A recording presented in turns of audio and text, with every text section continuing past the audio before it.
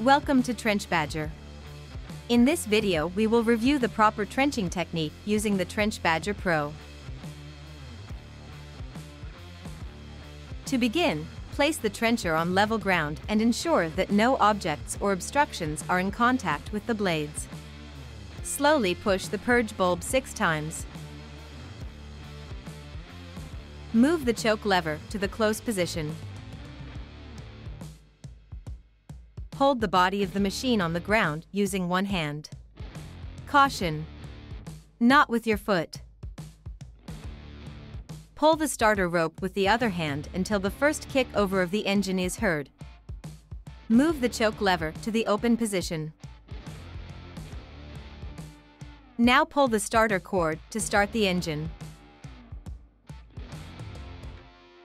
You'll need to ensure you have a proper handling of the trencher, so with your left hand, grab the strap and slide your right hand through it.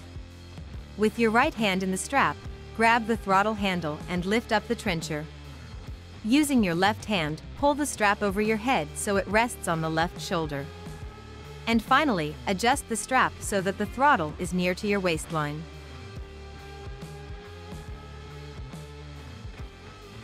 When you are ready to start trenching, begin by digging to your desired depth. Once at your desired depth, move the unit in and out of the trench while stepping backwards. Allow the machine to properly excavate without forcing it. Softer soils allow for the fastest excavation, but trenching through harder soils will adjust pace and rate. Remember that you can adjust the location of the strap and handle to your desired height so you can be comfortable while trenching. Your TrenchBadger will trench through 1-inch roots and fractured rock. But if you encounter a large rock or another obstacle, simply pass over the object and continue trenching. Please don't try to trench through solid rocks. Thank you for watching this video. For more information, visit us at TrenchBadger.com.